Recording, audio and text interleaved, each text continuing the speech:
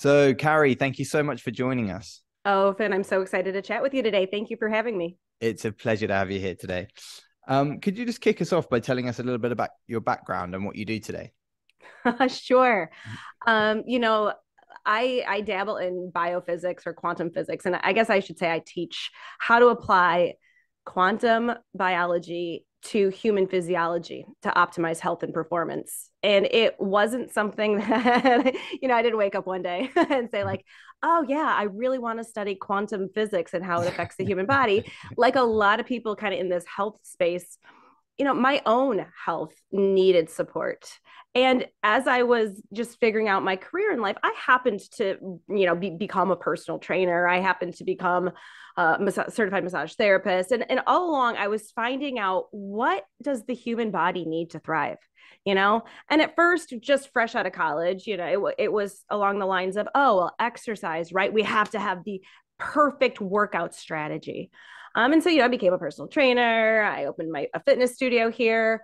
And I liked it, but it was like, okay, clients they feel good after a workout, but they're not getting results, be it metabolic results, be it better sleep, better focus, energy, things like that. And so I was like, there's something else to this. And so I kind of, having studied in undergrad, a very Western mindset of pre-med, I knew that wasn't the route that I wanted to dive deeper into. So instead, I kind of flipped that on its head, and I said, well, I want to go to massage therapy school and become a certified massage therapist. And that gave me a completely different view of energy in the body, of flow in the body, how the body kind of communicates in interesting ways. And I would give massage and it would make people feel good, right? And there was some improvement in the tissue, but again, it wasn't it. And it wasn't, fast forward a few, 5 or 7 years after that, I have my first son and my health just tanks. From a functional perspective, I was diagnosed with adrenal fatigue, but basically it was the worst fatigue plus insomnia at the same time. Mm, Digestive bloat, pain, just felt like crap. And so, as I'm trying to kind of figure things out, I thought, okay, well, obviously I'm missing something. And so I found nutrition, dove deep into nutrition, got a master's degree in clinical nutrition, and it moved the needle a little bit too. But again, it wasn't it, right? It's like, is this how I'm supposed to feel? Like, you hear, oh, as a mom, this is how you feel. Or when you hit 40, just, you're going to feel like you're going to start to go downhill, like those things. And I didn't buy it. I was like, that's BS, right? I don't buy into that. And so I was like, I'm missing something. And, guarantee you, I was up one night scrolling on my phone, like, why am I not sleeping? Why is my kid not sleeping? And I kind of got slapped across the face with a blog from Dr. Jack Kruse, who is a neurosurgeon who's really big in bridging the gap between how physics applies to the human body. And he basically he's very blunt. He's basically like, your lighting environment, if you have health issues, your lighting environment sucks. And I was like, well, that's pretty bold. But he laid out such a fascinating science that he called quantum biology. And I was hooked. I dove into quantum biology about, gosh, it's probably been about 8 to 10 years now. And it's been the game changer. But when I learned how to apply light to improve my energy, my health, my sleep, it was it for me. And so mm. that's basically what I teach people now. And I teach it to health professionals as well, how to apply light, how the water in our body operates to create energy for us. And that actually all deals with the quantum scale of the body. So I'm a quantum clinician, kind of by default now, looking at the body from a very, very new perspective of what we would call quantum biology. Yeah, it's super new. Like the main perspectives we have, exactly as you've said, and it's your evolution in your journey, is like fitness and strength and movement of the body, and then looking at nutrition and how different macronutrients affect, and then even micronutrients. But this is a whole nother wave. So try, if you might, but can you lay this out about how physics does affect the body? Sure. And that is I mean, I could speak, do a 10-part lecture on that, right? But I want people to recognize that what we recognize as a body is a collection of cells. And those cells are made up of proteins and molecules and organelles. And each one of those things is made up of atoms, right? And so we kind of get back to like the periodic table of elements. Maybe we've heard about that at some point. And each one of those atoms is made up of a unique combination of protons, electrons, and neutrons. So I am a big body full of collectively organized protons, electrons, and neutrons. And if I recognize that in physics, that's what we're looking at is the behavior of those particles, and that we can influence those particles. For example, photons, light energy, can energize electrons. If I can understand the body at that scale and apply some strategies, I can actually influence the behavior of my chemistry. I can actually influence the behavior of hormones and things like that by looking at the body from that basically subatomic molecular or subatomic particle scale. And I don't believe in particles. It's lots of it's just waves of energy, but that sounds way too woo for most people. So I like to, don't worry, we're going to layer in the particles. Woo as things go. Yeah. So even on from there, so how does that apply in practice? I mean, like, it's a shift in perspective and how we think from basically like a very sort of layered nutritional aspect to this much deeper impact of sort of quantum mechanics whereby everything around us is affecting us. So can you tell us how that applies in practice in terms of, I guess we could start with light. Yeah, we can start with light, and then water is another really interesting perspective for that. But so light is made up of what we would call colors, right? Everyone has seen light through a prism or a rainbow, and it gets divided up into the colors of the rainbow. And so that, and then light also, it contains what we would call wavelengths that we physically can't see. The human eye can only see a very small percentage of the waves of light coming from the sun. And so just outside of our visible spectrum, you would have the ultraviolet light. We've all heard of UV light, and then the infrared. And those colors of light that are coming from the sun, they interact with my body in different ways. Like my body can absorb the energy in those wavelengths. So this is just light photons traveling on a wave from the sun, and they come in contact with my body. And depending on the wavelength, sometimes depending on the time of day and depending on where it basically touches my body, can influence so many biological processes. So an example of that, of like the different parts of the body where the light hits, how it might impact differently. Sure. So the key area where we, I guess, kind of absorb light or suck in light because it's got a fluid to it, is the eye. The eye is basically just a concentrator of light. And so and we don't have to stare directly at the sun to get the light, because the light acts like a wave, right? And so, if I were to tell you, in order to get into water, it's like getting into water, right? You don't have to touch one little pathway of water in a pool to get the effect of the water. Same thing with light. When I go outside into natural light, into sunlight, I get all of the colors that are coming at that given time, depending on what's coming from the sun. And that varies very, very predictably from sunrise till solar noon back to sunset. But when my eyes pick up certain wavelengths, it can do really, really key things. And one of the things that I found to be most practical for people is recognizing when a wavelength appears in their region, in their location, called UVA or ultraviolet A. So ultraviolet A is a wavelength of light that actually, when it interacts with amino acids in our eyes, specific types of amino acids have a very specific ring shape to them, aromatic amino acids. When those eyes soak in the energy from a UVA light, that energy actually it gets trapped by these ring-shaped amino acids, and it provides the catalyst to convert these amino acids into something else. So, for example, one of these amino acids is called tryptophan, right? Tryptophan we hear about in America after Thanksgiving because it's like that amino acid that you eat too much turkey and you feel really tired, really sleepy, because it's a calming amino acid. Well, you've got this concentration of tryptophan in your eyes, essentially, that is waiting to capture UVA light. And as soon as it does, it takes you from, and that happens in the morning, right? That's about an hour to two after sunrise. It takes you from feeling groggy, which is that turkey effect, to it converts that tryptophan into serotonin. Serotonin gives us drive and pleasure and curiosity. And it happens simply from the wavelengths of light. The same thing can happen. There's a similar effect to an amino acid there called tyrosine or phenylalanine, another aromatic amino acid that when it gets triggered by UVA light, it can become dopamine. It can become norepinephrine, epinephrine, melanin. And I'm not just talking about melanin in the skin. There's melanin inside all of our body, including our brain. And it's actually an energetic molecule. It's an energy donating molecule in the body.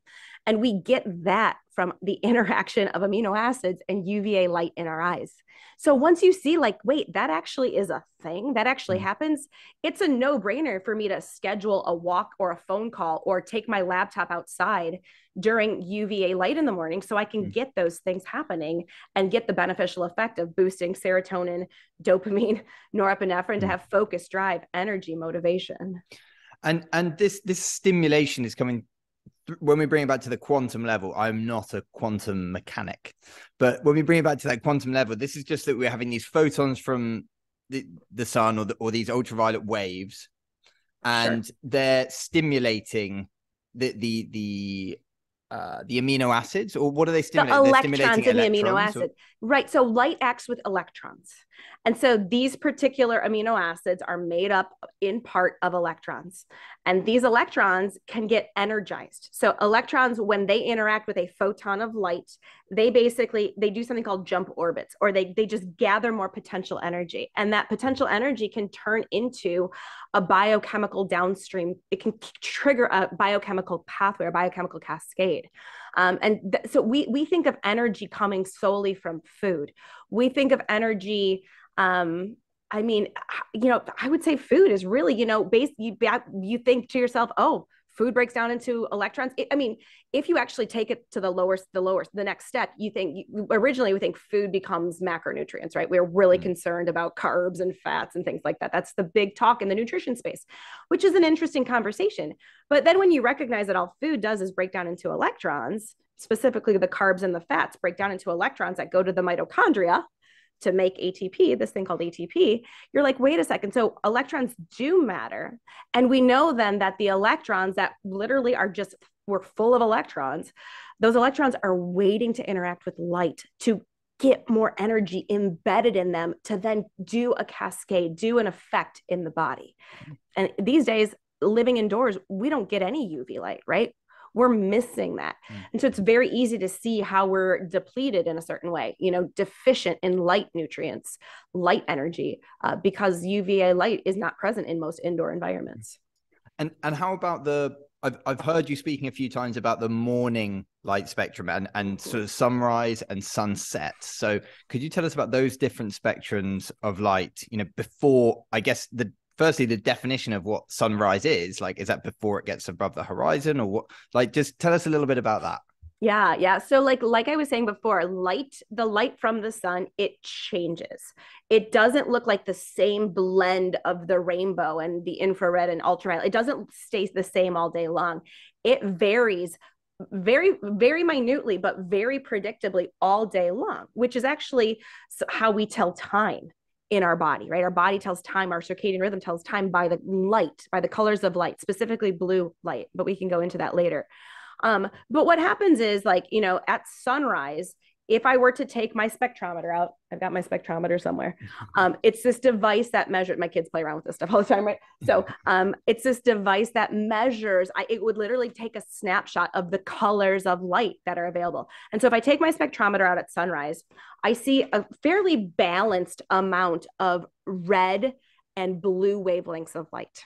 Before sunrise, there is blue there, but it's just not strong enough for my blue sensors. I've got these sensors in my eyes and skin called melanopsin receptors for blue light. Those sensors aren't able to pick up that there's blue there. But at sunrise, which is defined as when the sun comes over the horizon, at sunrise, the blue and the red balance each other out and are intense enough to start my circadian clock, my circadian rhythm, which means that my eyes see the blue, they capture the blue and the red, and I've got a direct connection between my eyes and my brain called my retinohypothalamic tract, hypothalamus. And right there in that area is my clock in my brain called my suprachiasmatic nucleus. And literally it tells the time. And so sunrise, boom, my brain knows it's sunrise. It knows the day has begun, and it communicates that message via something called oscillations, which is a weird thing to think of, but it literally communicates via waves and vibrations to every cell in my body.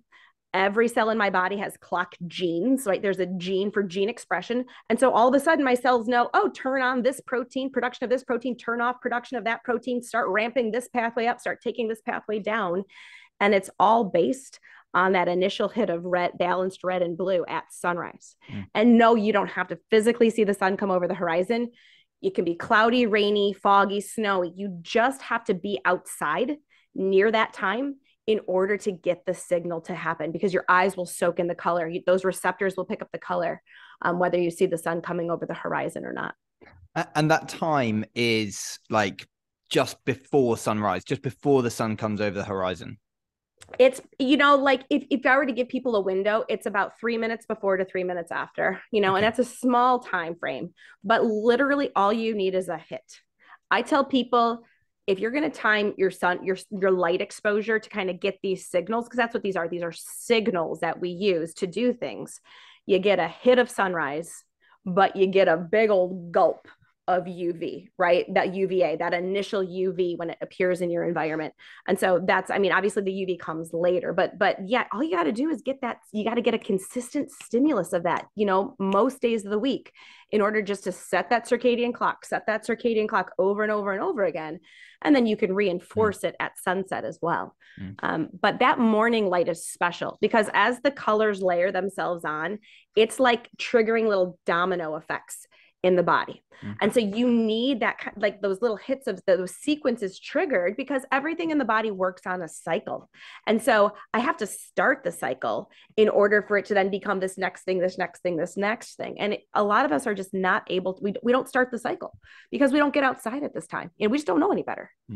And things like, I mean, top of mind for me, like things like our phone, the light from our phone, the light from the screens, the light from just synthetic indoor light, that can all interfere. And I want to hear about how we can maybe mitigate that stuff. I see you wearing some funky glasses there, so I want to talk a little bit about them. But in terms of how, is it enough to just open the blinds in the morning? Not unless you've got open air windows, because these days the way of the world is energy conservation, and energy conservation means that our window panes now block the majority of the red and the infrared, so we're getting an artificial signal. And before that, you're right, we turn on our cell phones, right, and that's a signal that's got all blue, no red. So if I were to hold my little meter up to that, it'd be like this big old spike of blue. And in nature, there's never just blue from the sun. It's always got red. It's either red dominant or there's always a balance between red and blue. And all light bulbs and screens these days are missing the red. And so it's a very confusing signal. It's not giving us the right, it's not triggering the right dominoes because of that. It's just a very confusing signal. Go ahead. And because top of mind, you're saying that very rarely do you get all blue signals. Like very popular now is like red light therapy. Sure. And that presumably top of mind for me is that's an all red signal. So like, is that healthy or is that just as unbalanced as all blue? It's just as unbalanced, but it's used in a small therapeutic dose. So if you look at the database, I mean, I've probably reviewed about 5,000 red light therapy studies, and there is a therapeutic window that you use it. And if you use it too much, it actually can create harm. And so that therapeutic window can range from anywhere between like 3 minutes to 20 minutes. But if you start to get to 30, 40, 50 minutes of this intense, you're right, this intense aberrated light, then yeah, you're going to cause harm for sure. And the problem these days with blue, perhaps if we were using it for 20 minutes a day, it'd be no issue, right? But we're using this technology and under these light bulbs, basically from sunrise until after sunset. And it's really becoming an issue because we're overdoing it. We're really starting to burn out those blue light receptors in our eyes and skin. We're really confusing them. We're confusing the timing mechanism. And that's having some pretty major health consequences, in my opinion. And we'll talk about the health consequences in a minute, but in terms of mitigating that effect inside, because I see you wearing the I guess they're blue blocking glasses, right? So what about, you're talking about skin receptors. So inside, if we're trying to avoid the blue light, presumably that's just wearing clothes, or is all darkness worse than a heavy dose of blue? Interesting. No, like, all darkness at night, if you do all darkness at night, you can get a massive therapeutic benefit from the enhanced melatonin production you're going to get. But during the day, we've got sensors for blue light in several places, but there's a concentrated part where we have it where that's like our primary sensors, and that's in the backs of the eyes. And it's not just like, if I were to take the eyes, right, like a cross section of the eyes, it's not just the entire backs of the eyes, it's like the bottom back of the eyes, which implies that sunlight at a higher angle is what triggers this, right? Like that's what we're looking for. And so when we're indoors, yes, the skin, I've had maybe a handful of clients who are very sensitive to the fact that the skin and subcutaneous fat has some blue light sensors to them. And they do have to be more aware of covering themselves up. But for the most part, most people can get away with just being very aware of what light enters their eyes at specific times throughout the day. So before sunrise, I would encourage people to keep the lights dim and to have their lighting lower, table lights. I even have people who've got like little lamps that they just put on the floor. The overhead lights, especially when they're full of blue, which is the LEDs and compact fluorescents and things like that, that's going to be very triggering to those receptors. So if you keep the lights low, you keep them dim, and there are specific bulbs people can get. And I just go a step further. I use the orange tones, right? Like I've got one pair right here from Spectra 479. I have no affiliation with them, but it's a super easy pair to get, inexpensive orange. How much does something like that cost? These are about $30. Oh, okay. This is bad. Yeah, not too bad, right? You can get like fancier ones. These are fancier. But like you can get really good ones for pretty darn inexpensive. And it's like all of a sudden you're just protecting your eyes, these sensors back here, from starting to trigger the pathways too soon, because it's that direct connection to the brain that really we have to respect and protect. Because the funny thing is like, it's a total flip on what we hear in conventional wisdom, because conventional wisdom is like, oh, get your polarized sunglasses on when you go outside and, put sunscreen on because, but what you're saying here is almost we need more protection when we're inside under these lights rather than outside. 100%. We absolutely do. We've really vilified UV light. I did a deep dive into the history of UV light, and I won't bore you. I did a presentation on it, but I was like just searching, like, show me the studies where there's someone who gets massive amounts of UV exposure from sunlight in a normal way, and it causes drastic issues, right? Cancers and things like that. The research is really sparse. The cancer causing aspect of UV light was studied using just narrow wave UV light, right? Just basically UV light beams without any of the other colors. And in nature, we'd never get ultraviolet light that way, just like we'd never get blue light the way we're getting it these days.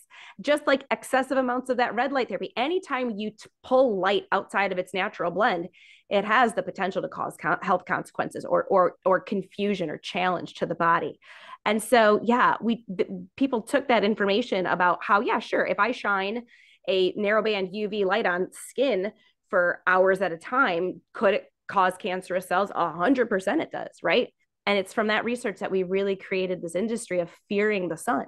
And we've ignored the studies like the ones out of Sweden that show that people who get the most sun exposure have a 50% reduction in all-cause mortality. And you're like, well, that tells that, that has to make you go, at least, right? Like, have we been fed a half-truth? A lie? I don't know, but we have to respect the fact that that sun's been around for a heck of a long time, and I would imagine the human body requires it. Well, the funny thing I'm thinking is that the way our modern system is set up, like we have people who either they live in a wintry climate, and then they try and go for winter sun, and they'll fly out to a hot destination for 2 weeks, and they will get burnt as hell. And then I heard someone mention the other day the phrase of a sun callus, whereby we need to have, built up a certain amount of time in the sun, slowly over time. And I guess that's how the seasons change. We're gently exposed to sun over time, throughout the year. It's very unnatural to go out and, bathe in the sun, really, like 30-degree heat, Celsius I'm talking about. And then suddenly go back into a wintry climate. I imagine that, maybe you could tell us whether that's where a lot of the sun damage information comes from.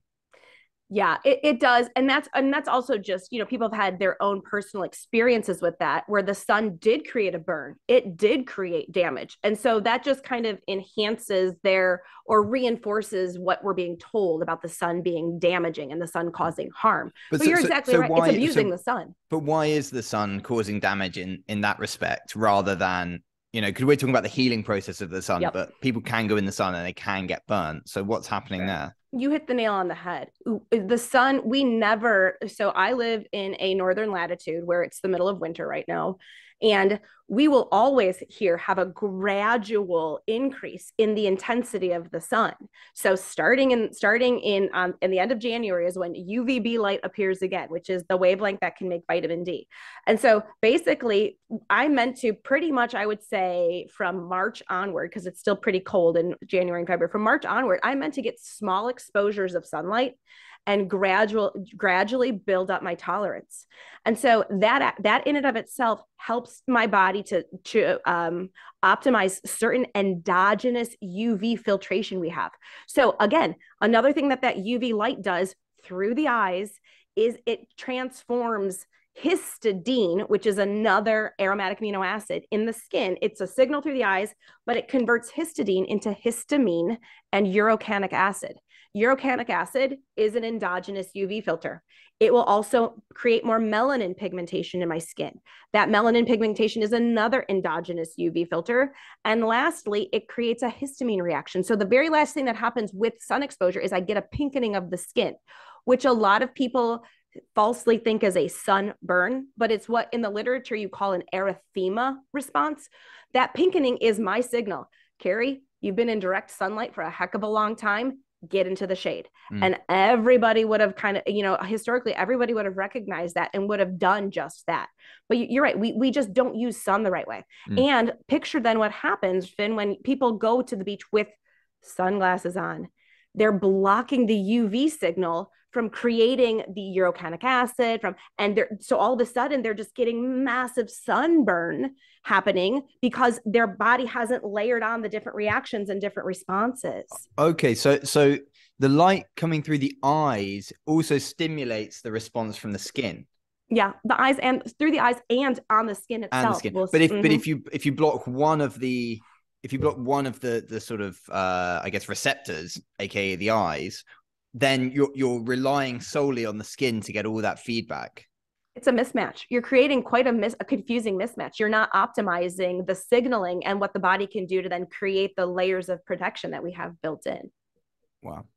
And in terms of how that feeds back into our circadian rhythm, we need the start and the end of the day to really have a strong circadian rhythm. We can't, for instance, let's say you get up late and you head to work, you jump straight in the car, you head to work, you spend 4 hours under UV lights, under LED lights, and then you have a lunch break and you think, great, I've got my lunch break, I'm going to get outside, I've got an hour to get some light on my skin, get some light on my eyes. Is that going to be enough to have your body working in sort of an efficient manner? It's better than nothing for sure, because you're getting at least an accurate light signal and that's being communicated to your brain. However, you do miss out on a lot of those dominoes that didn't get triggered in the morning. So while you are getting a benefit, what we're missing is that morning light, those morning wavelengths. And then again, making sure we recognize and honor darkness, because it's only been within the past 150 years that we can really mess that up as well using artificial light. And so it's better than nothing. I don't want to discourage people from doing that, but you have to recognize that the sun looks so different then than it did from sunrise up until that point. And so it's all of these little triggers and cues that we've missed up until then. And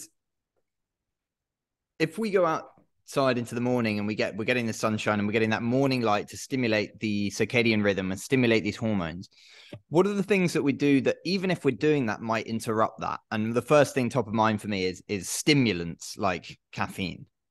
Sure. Caffeine can definitely start one's circadian rhythm early. Early exercise can kind of start one's circadian rhythm, quote unquote, too early. Eating a huge meal. Let's say someone has to eat a huge meal at 5 o'clock in the morning before sunrise.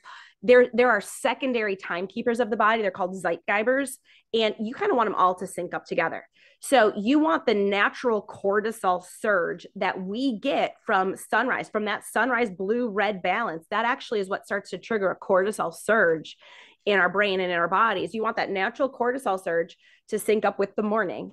And if you want to have your cup of coffee then, that's fine, because you'll only kind of modify that surge a little bit. You won't create almost like two different peaks, if you will. And then same thing, you're going to have a meal then. You're going to kind of start your gut clocks, because your gut cells have their own timing mechanism as well. You're going to kind of start your gut going. And then there's a reason why things like testosterone, from a circadian perspective, peak at around 9 o'clock in the morning, because that's when we were either supposed to be making a baby or building a shelter or hunting, right? Like we were really supposed to start things up at that time of day. And so really we're meant to kind of optimize all that activity and stuff and get it going first thing in the morning. And how long might it take for someone, let's say someone's totally out of line with their circadian rhythm? Because there's been a peak and flow of my life as I notice my body clock is way out of line, and I go, right, I'm going to have to sort of fight through a few points of resistance here to get myself back in line. And that may well be waking up when I feel really tired so that I can get the morning sunlight, and accepting that, for a couple of days, I'm going to feel really tired while my body gets used to this stuff. So how long would it take for someone to realign their circadian rhythm, and what is the minimum they can do? Sure. So let's talk about my experience with people who have really off circadian rhythms. We're talking people who classify themselves as night owls. I've only legitimately probably seen 3 people who are night owls who can't really influence their circadian rhythm in all my years. But these people who really call themselves night owls because they can't get to bed before 2 o'clock in the morning, if they're willing to go camping, they can recover their circadian rhythm in 3 to 4 days. Intact circadian rhythm, 3 to 4 days. It's pretty impressive. If that's not feasible for someone, and we're doing more, let's get the light exposures as we need to, and also live a normal life. I've seen 3 days if someone's really diligent, and at least I've seen good positive shifts in the right direction in 3 days. But someone who's got a very dysfunctional circadian rhythm, it could take a month or 2 for them to really start to sync things back up. But it's consistency, right? It's about consistency, not necessarily perfection. Get your sunrise hit, get your UVA light hit, see the sunset, which can be really helpful for people who are kind of phase shifted into the night. See the sunset, because that's where blue light goes away in your environment, and then put that eye protection on, and your brain will start to recognize darkness and sleep. So if you can kind of get those pieces in place, it'll start to happen. On average, I would say 14 days. Okay. There's our benchmark. Mm-hmm. So you mentioned a little bit about it earlier, but water. How does water and this quantum health and quantum physics fit into maybe another layer of what we previously understand around water, which is, I guess, hydration? Right. Like, in all my studies from undergrad, even through my master's program in nutrition, water was either stay hydrated, right? Drink enough water, or it was water is an inert solvent. It's like it's like part of the body, but really doesn't participate in a ton of stuff in the body. And I'm now what we now know over the past about 3 decades of research is that the water in our bodies is not like the liquid we see in a glass. It doesn't just slosh around, which I wish they would update all of these textbooks, these biology textbooks, because when I see a picture of a cell in a textbook, it basically looks like a water balloon with a couple of things floating in it, like a nucleus, a mitochondria, and that's not actually how it is at all. The water in our body is structured. It reorganizes the H's and the O's into a structured lattice. And that actually provides physical energy for the body. And so this was a game changer, right, to understand. Because if we were to look at water in a glass, and everyone knows, right, water, H2O, if I'm looking at water in a glass under like a quote unquote molecular microscope, you have a big oxygen, right, that's more negative, and you've got these two hydrogens, so two H's and an O. And they're bound together covalently, and they're interacting with other H2Os in what's called hydrogen bonding. And the hydrogen bonding is kind of loose, right? It's kind of random. It's this H2O is going to pair up here. Now it's going to pair up here, and it's going to kind of slosh around, and it creates the phase that we call liquid, right? Water as a liquid. But in our body, that water takes on a fourth phase. It's called a liquid crystalline structure, which means that the the molecules become ordered. Instead of being this willy-nilly H2O here, H2O here, it actually, if you were to look at it under a molecular microscope, you see a hexagon. And at the vertices of the hexagon is the oxygen, and between the vertices are hydrogen. And as it organizes itself like that, it actually changes its molecular formula from H2O to H3O2. And that, unlike water, that's just H2O water, that we would call neutral. You know, that goes back to chemistry having a charge. It has no charge, it's neutral. Water in this structured form has a negative charge. And to create that negative charge, it kicks out a hydrogen, which is the most basic atom on the periodic table, which is just basically a proton and sometimes a tiny little electron with it. And so you've got like this negatively charged structured water that forms at near every biological surface. So cell membranes around every protein, every cytoskeleton, every extracellular matrix, every organelle, everything in the body you have the biological surface, this structured negatively charged lattice of H3O2 and a proton, a hydrogen right here lining up. And when microelectrodes get stuck in the proton area and in the H3O2, the negative charge, the positive and the negative, it lights a light bulb. There's plenty of potential energy buried in the water structure of our body to give the body potential energy to do work. And so we have also been fed, I think, a half truth that food is the only way that we get energy for our bodies. I mean, there's so much there that blows my mind. But so in terms of how that energy is released, that's released in the same downstream mechanism in terms of ATP in the mitochondria and electrons, or how do we actually generate energy from that? Well, energy relies on what's called a charge separation. So look at any battery. You have a concentrated area of, let's say, electrons, negative end that need to flow, right? And so in order to generate electricity, there just has to be charge separation. And then eventually you connect it all and the electricity flows. And so what we have is basically electrical wiring in the body. We've got this ability to flow energy throughout the body in the form of this structured water. So it becomes a potential energy around every protein, around every membrane, but it also becomes a conduit, very much like wiring, through which we now know it's called exclusion zone water, easy water. And it's called that because the only thing that can get into it, it excludes everything but electrons, right? And so basically protons can start to kind of degrade the lattice, but the electrons themselves, it's a channel for electron flow. And moving electrons is electricity. Electricity powers us in the same way it powers all of our devices. And so it's hard to really flip that mindset from going strictly from biochemistry to this more quantum physics perspective. But it's a game changer when you start to apply certain strategies that optimize the structured water in the body. And people definitely notice a benefit then. And in terms of the mitochondria, right? Mitochondria, we've all heard that mitochondria make ATP. That's called step 5 of the electron transport chain, where they take electrons and kind of pass them through. But step 4 of the electron transport chain, that I think is the star of the show and it gets ignored, that is where water gets made. That's where the oxygen we breathe actually ultimately forms water inside of the mitochondrion, which ultimately becomes water inside of the cell. So the mitochondria are just water generators for a reason, right? That water makes a difference in terms of then having that cellular hydration forms a battery of potential energy. And that's how there's breatharians in this world, Finn. That's how there's people who can really survive without the need for food. Well, that was going to be the next question that I have. It's to what extent is this all symbiotic and that each step needs each other?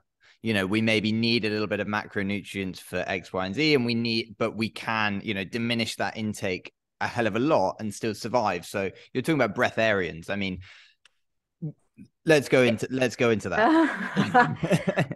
Like things that I never thought that I existed or that I would study. But I've met with and studied breatharians because I like anomalies, things that make you go, And you have to recognize that these people actually have been studied in lab settings, in lab settings too. And they have one of them, it was at least 10 years that he hadn't had any food or water.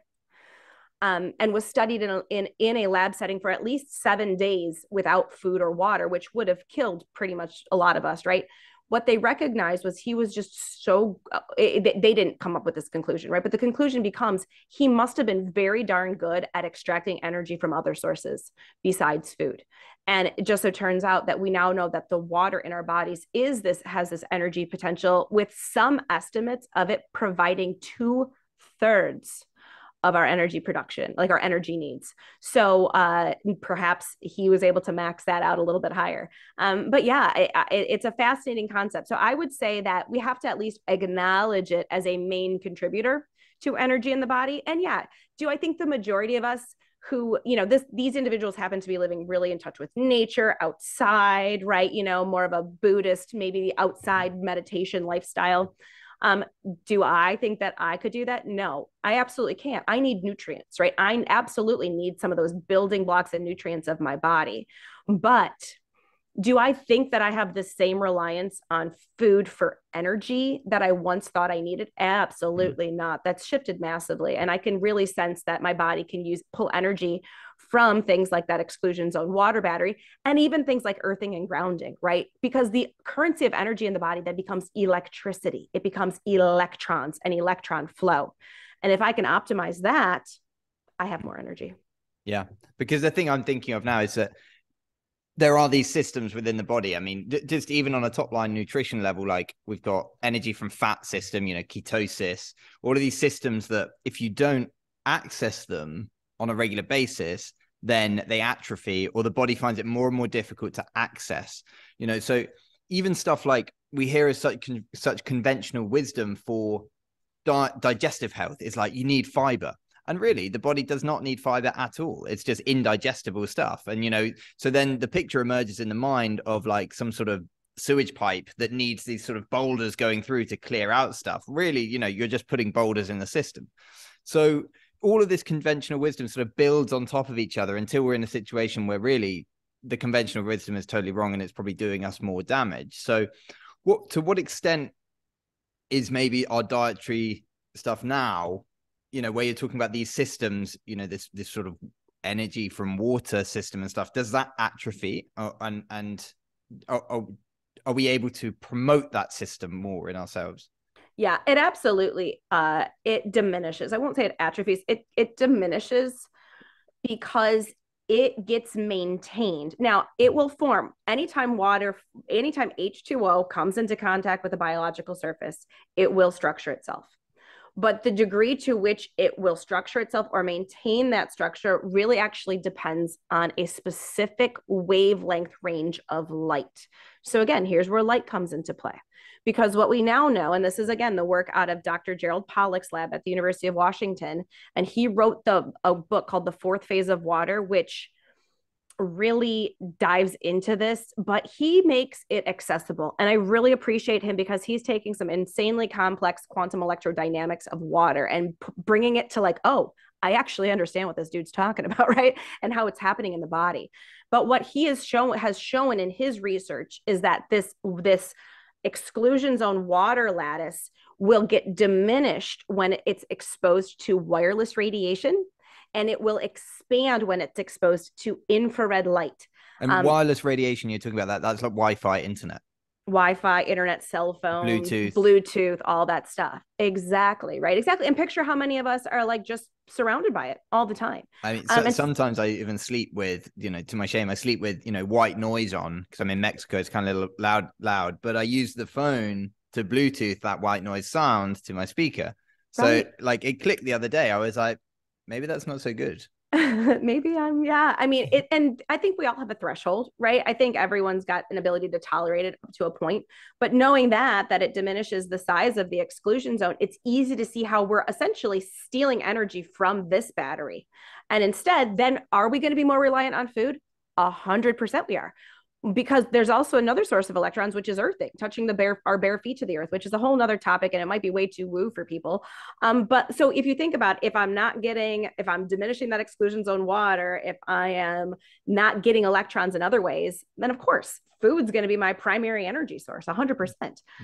But if we actually start to recognize that you can get energy, I call it energy from massless sources, right? Like earthing and the sun.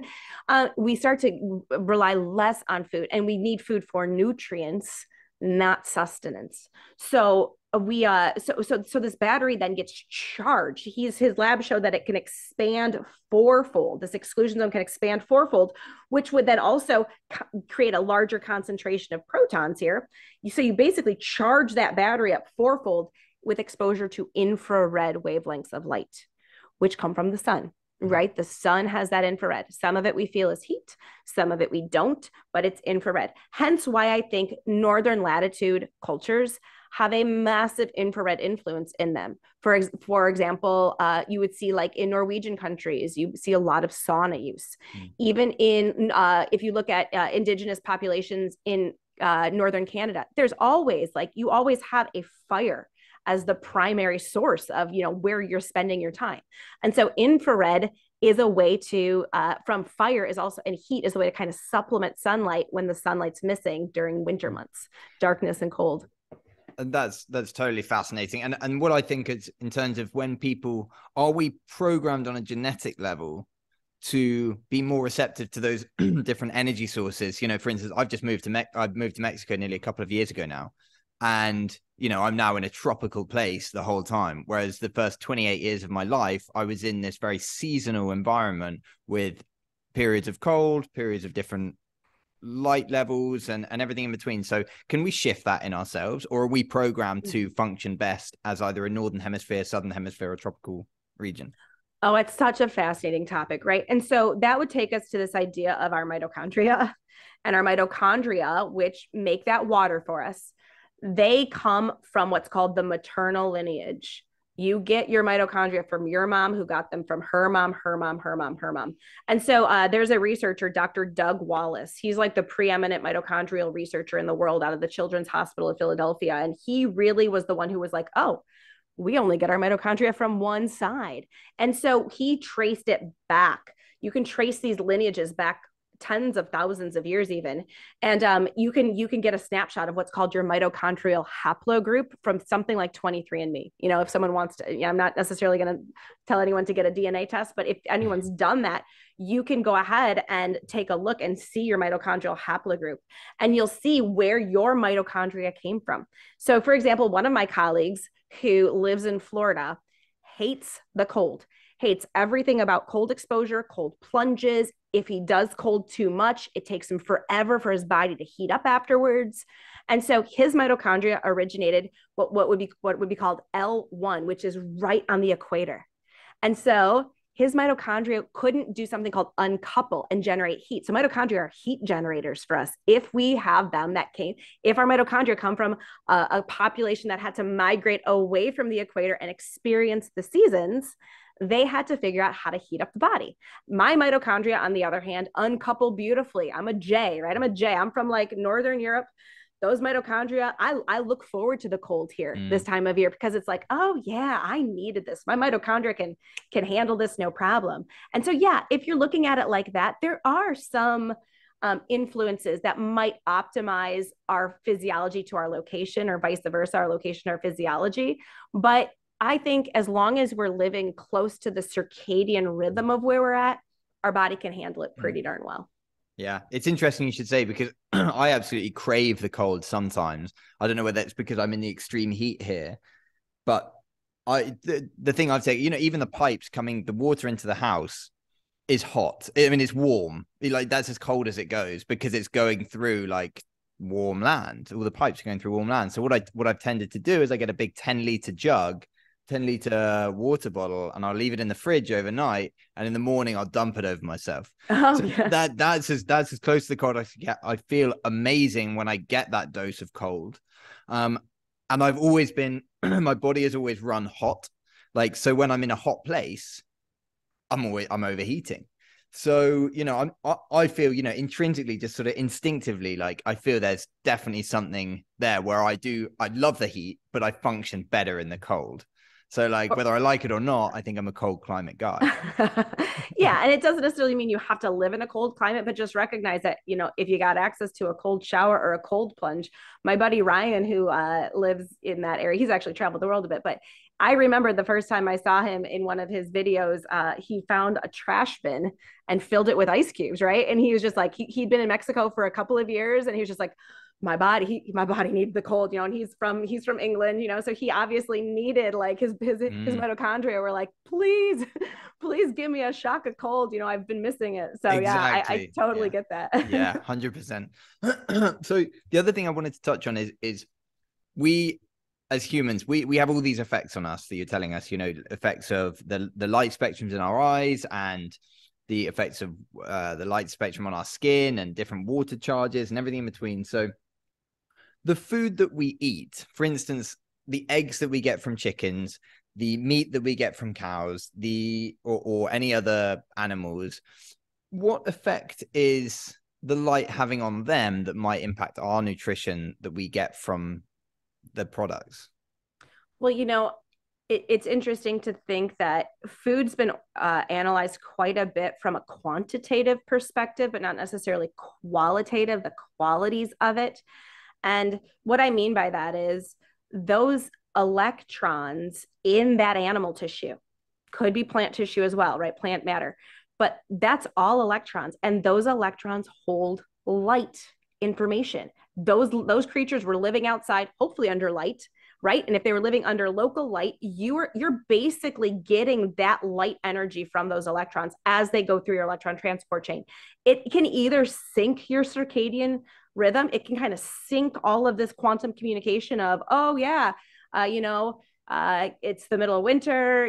This is a fish that Carrie caught in 2 weeks ago in the stream, and she's, it all syncs up, and the electrons come. It all syncs together. Versus it can be a very confusing signal when we have animals that are either transported thousands of miles, or their products are transported thousands of miles. Same with plants. If I were up here in the middle of winter in Michigan to eat a bunch of pineapples that don't grow here this time of year, that releases a different type of light. And it actually changes how the electrons flow through the mitochondria. It changes signaling in there.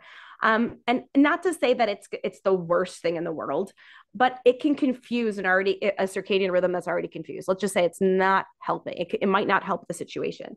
And so I think it's really important for us to find local, seasonal sources of food, because that's what we would have done had we had to have our own access to find our own food, hunt our own food, even grow our own food. It would be here in our location, in our season. And that's just going to sync up what's circadian available to my body, which just creates coherence. It creates a coherent signal of what's happening in my environment and then inside of my body. So this is like a spectrum, really. It's like you're layering in levels of optimization to get to, I guess it's never going to be perfect because we're imperfect beings, but we can strive further and further away from wildly imperfect. And one of those is to try and, find animals and food sources that are in our local vicinity. Yeah. I think that's really good for our circadian health. I also think it's good practice. It's good practice for the planet. So, yeah. I'd rather promote that. And so I'd heard little bits about, chickens that are laying eggs that have never seen sunlight, they're always under LEDs. So how's that impacting like the nutrition of an egg? No one has done that research yet, right? I'm certain it is. I'm certain it's changing the amount of things like vitamin A, DH. I am certain it is, but who knows? Because because right now, currently the paradigm is light is light. Is it enough light to grow something, to raise something, even if it's a completely foreign light source? That's all that matters. And so we're kind of just on the cusp of getting people to the awareness that the light matters and the spectrum of light matters, and specifically the full spectrum of sunlight would be ideal. And so I'm hoping that at some point we'll know that information, but we just don't right now. Yeah. Because that's the other thing I think of coming down the tracks is like, we're looking at so much technology coming into our farming systems now, and it's like this hydroponic under LED light culture of growing that many people think is going to save us and our food system. And it's one of these things we're marching to false pretenses, you know, and it could be that one view, one lens is that this is the only way we feed a starving planet is by bringing this technology into place. And the other lens is that this is just going to lead to more nutrient deficiencies down the line. And the only way is to go back to sustainable regenerative agriculture, which is on a localized level. Yeah, 100% agree with that. You're absolutely right. You know, short term, it sounds glorious, the hydroponic style of growing, but long term, I don't know what type of nutrients and signaling that's going to have in the body long term. In the same way that I don't think it's sustainable or healthy to have the signaling that happens for me eating, you know, an avocado right now. It's just, I think we have to think way closer to sustainable, local, regenerative if we're ever gonna really get things to where in the direction that we need them to go. Yeah, yeah. I did see, you know, funnily enough, I did actually see a map of the new regenerative farms in the USA that were propping up, and I think the stat they gave was 500,000 acres of new regenerative agriculture land has come up in the last like 10 years. So I do have hope, but it's whether the prevailing narrative gets on top of us too fast. You know, we're talking about meat taxation and all these other things that are rolling in. And, you know, that's sort of political rather than anything, but it's whether this information gets out on the nuances of nutrition and the nuances of health, because that's what is going to save us is the understanding the nuances rather than marching to the beat of dogmas. Yeah, you know what, the change has to happen from the consumer. The consumer has to be educated, because it's not going to happen from the top down. It has to happen from the demand coming from us. And so that's my whole goal. And one of my goals, besides, you know, empowering people to change their health or support their health, it's giving them the knowledge to have a conversation and just some critical thinking of, wait a second, that doesn't make sense when someone's telling me it needs to be done that way. Exactly. And we're gonna wrap things up in a minute. And I just want to know, are there people that you would really recommend people to go and look at the research where this is coming out from? Where can people like really get their teeth into this sort of quantum health research? Gosh, yes. So there is, you know, Jack Kruse, like I said, has massive amounts of blogs on his Patreon. If you're looking to stick your face into a fire hydrant of information, right? Like a flowing fire hydrant, then that's where you could go. There is then, if you're looking for books, I can't recommend Dr. Pollack's book enough, The Fourth Phase of Water. There's also, there's a book that was written, probably about 10 years ago now, by two researchers. One's a biologist and one's a physicist, Jim Al-Khalili and John Joe McFadden. And it's not about, it's meant for the, you know, average person, right? And it's not about the quantum biology happening in humans, but it's the first book that was put together about, wait a second, we used to think quantum only happened in ultra cooled, ultra cold, vacuum-like environments. And they put together where it's happening in animals and in living systems. So that's another interesting book. That's called Life on the Edge. Another book to kind of get people in. You know, I've got a million of them. Earthing is a fascinating one. If you're interested, that's a fun one. And there's actually some earthing documentaries. Like if you really want to understand what's going on kind of from that electron flow perspective, there's some great documentaries, and the Earthing Institute has a lot of research there. And then lastly, there's some Vimeos. Now this is kind of next level education if you're maybe a practitioner, but it's Alexander Wunsch. He's called The Light Doctor, and he's really put together on Vimeo some interesting presentations, kind of what I was talking about, how the light interacts with the body and what maybe biochemistry or photoendocrine hormonal effects it has. So that's another person that I would direct people to. Fantastic. And where can people find out more about you and your work and what's coming up for you in the future? Okay. Well, my main hub is Instagram, Carrie B Wellness. So I try to post topics like these types of topics pretty much every day. It's a great place to go to kind of dip your toe in, and then that from my link tree in my bio is where I really announce all the things that I have. So I do have a course. It's geared towards like people who are working on their own health, and it goes into how to apply all this stuff, right? Okay, I buy into it, Carrie. I get that light and water and electrons and mitochondria are important. Just tell me what to do. And so it's me. So you're not just going to get a protocol, you're going to get science. I need you to understand some of the science, but how to apply it. So there's that available. And if you're a practitioner, there's an organization called the Quantum Biology Collective.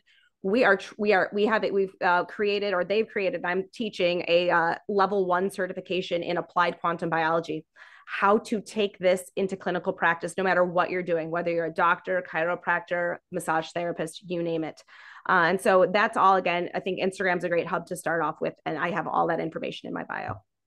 Fantastic. Carrie, thank you so much for joining us. Thank you so much, everyone, for listening. And I've learned a lot today. You've kind of blown my mind, but I hope we can catch up again in the future. Oh, yeah, Finn, this was a blast.